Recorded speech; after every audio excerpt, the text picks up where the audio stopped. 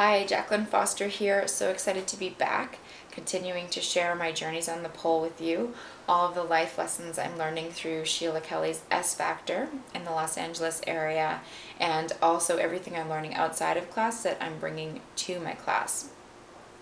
This week, what I'd like to share is a little bit about an interaction that I had with a classmate and what that sparked for me in terms of just being aware of my own thought process.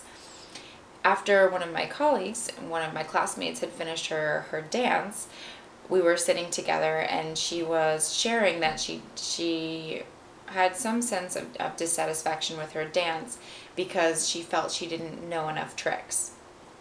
And that made me just reflect and ask myself, when I dance, do I feel like it's about the tricks? And do I feel like I know enough tricks? It just had me thinking about that. And my answer to that question is no, I don't. One, I don't feel like I need to know more tricks. It's fun, but for me to dance, I feel like it's so much more about the feeling I have connecting with my body and about being authentic. And that it's fun to add in the tricks, but I'm not thinking about the tricks at all when I dance. And this can be so shifted into so many areas of our life, right? How often are we thinking about what we need to know and more things that we need to do? And in having this experience, I realized that in my dance, I'm very committed to authenticity and feeling, but that I still, I can really take that experience and bring it into other areas of my life to be doing the same thing and to not be worrying so much about how much information I know or about how perfect it looks to other people, but about how it feels for me and really the authenticity that I'm sharing in, a higher purpose of serving and connecting with other people. And there's this quote from Maya Angelou that I absolutely love that I'd like to share. And it goes, I've learned that people will forget what you said. People will forget what you did, but people will never forget the way you make them feel.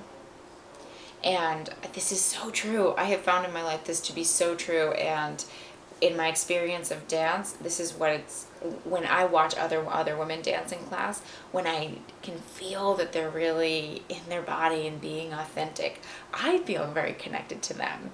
And in my work life, in my personal life, when I can sense that someone's being really authentic, I want to spend more time with that person. I want to be more connected with them.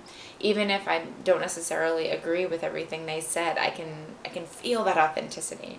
And I know every one of us can do this, and every one of us does this to some degree.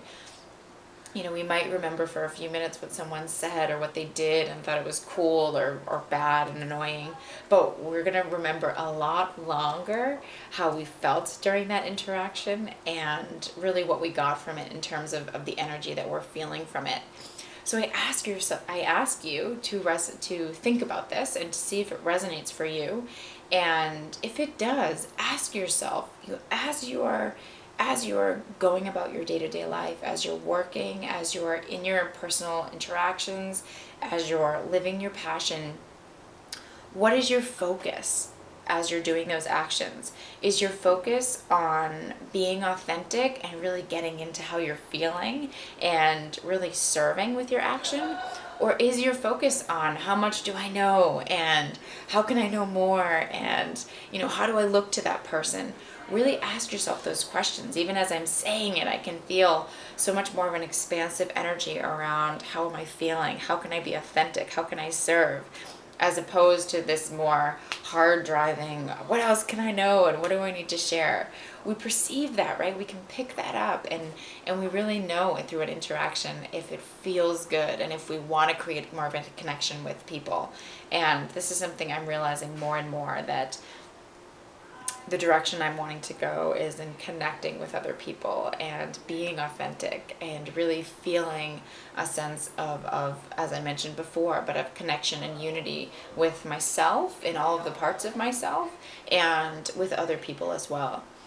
So think about it, see if this resonates. Ask yourself, what you're focusing on as you're going into your interactions. Is it about the tricks, or is it about the feeling and the authenticity that you're bringing to whatever you're doing? I'd love to hear more of your experiences from working with this, and even just, how you're living it now. Feel free to share, and I really look forward to sharing more with you in the future. Thanks so much.